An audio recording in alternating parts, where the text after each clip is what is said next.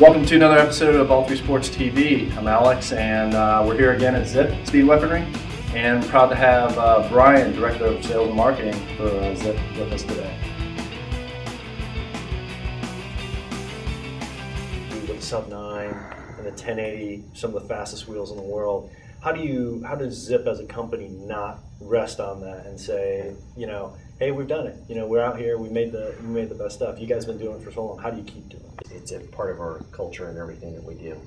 Whether it's designing a wheel, designing a crank, improving the way we handle the customer experience, improving our website, whatever it is, we're always looking and never really satisfied with where we are today. So we're very careful not to become complacent.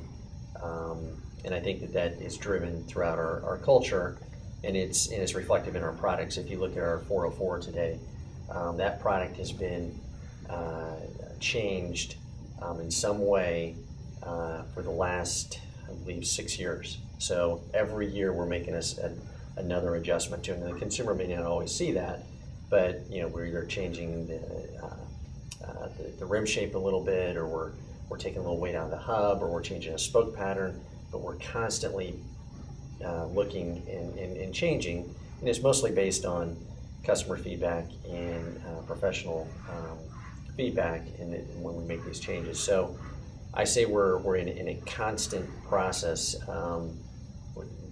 The Sub 9 today, we're looking for ways to make that more efficiently, make it more aerodynamic. I mean, there's just never really a time where I guess you would say that we're satisfied with where we are with our products.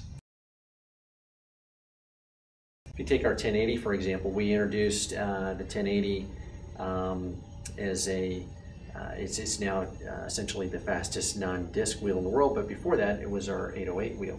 We could have stayed with an 808, and we have one of the best deep wheels out there. But our goal was to continually improve and look for that next level, and that's how we came out with the 1080. 1080 wheel alone has more wind tunnel hours in it than any other wheel product that we've introduced, and probably more wind tunnel hours than some wheel companies have in all their wind tunnel time together.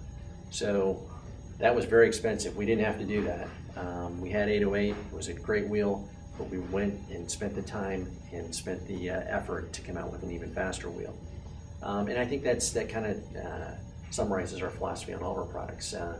We're willing and we want to continually improve and take the next step, and we're willing to put the time and effort into doing it.